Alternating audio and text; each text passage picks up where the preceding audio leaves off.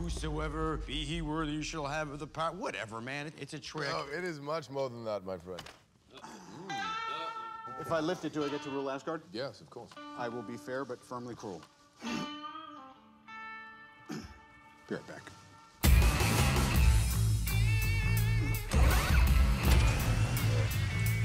Are you even pulling? Are you on my team? Just represent, pull. All right, let's go. Come on, Cap. Nothing. Oh, no, that's not a question I need answered. The handle's imprinted. Whosoever is carrying Thor's fingerprints is, I think, the literal translation. Yes, no, that's a very interesting theory. I have a simpler one. You're all not worthy.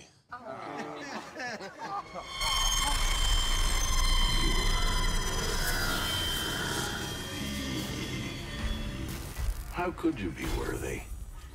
You're all puppets, tangled in strings.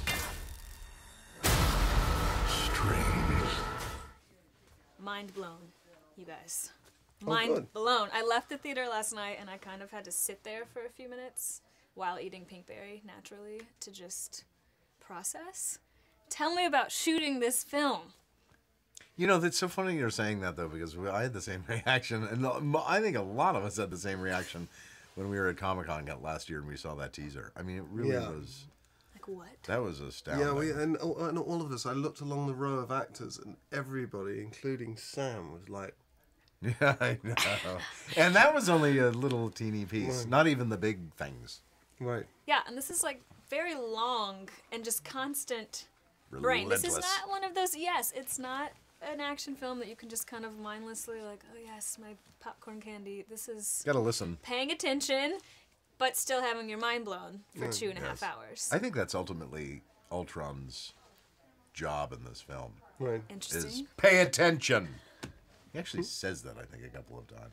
I think he does. He is a smart aleck, and I don't think there could have been better voice casting. Thank you. Tell me a little, is he just Iron Man's alter ego?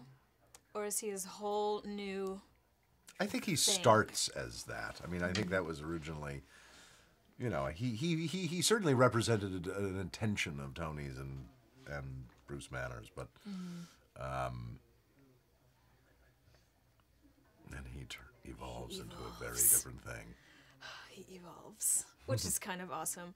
Now, I watch these Marvel films, and they're very Shakespearean, almost. You kind of, we've got the war and peace, and the good and evil, and all of that. Are they just action movies, or they're truly, do you watch it and you kind of say, well, there's some real-life application here? Right. Or is it pure entertainment?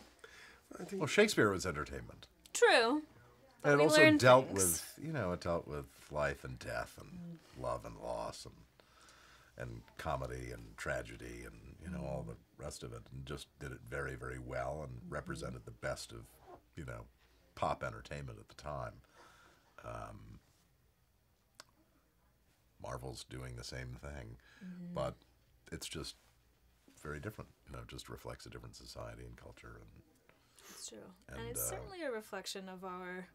You kind of watch it and you're like, ugh, this is kind of how we are as humanity. You know, I love the theme of peace, but at what cost? And I think Ultron kind of thinks he's doing the right thing, but then you have Vision come and say, well, I'm just on the side of life. Can you just speak to that a little bit? I think there's a theme emerging in the movies that the more you defend yourself, the more something will rise up to challenge your defenses, which I think is really interesting when you look at our world. And how we all operate. Yeah. Indeed. Okay, so I just need to know, makeup for you. Tell me about that process, besides the fabulous glowing thing in the middle of your head. The process was very, you know, it was unstressful in that it was somebody else's short else's and sweet, job. wasn't it? It was 2 minutes. Yeah, tell me hours. But it wasn't the putting it on was not the problem. The staying in it was the problem. Because after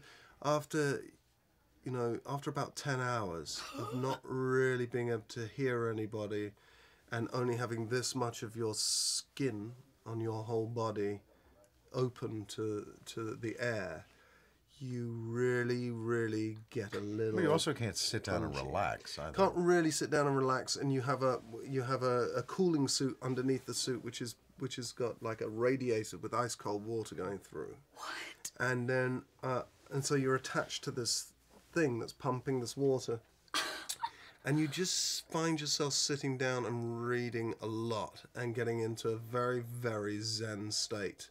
Okay. Because you do feel a bit punchy, and I've never shouted on set ever in my career, and I'm not going to, you know. So, and you just have to imagine the line of actors behind you that would love to be in your job right now. Be inside of the suit with the water running through it and all that. And getting paid money. So yes, I felt myself. I felt very lucky, but I would be lying if I said it wasn't really uncomfortable.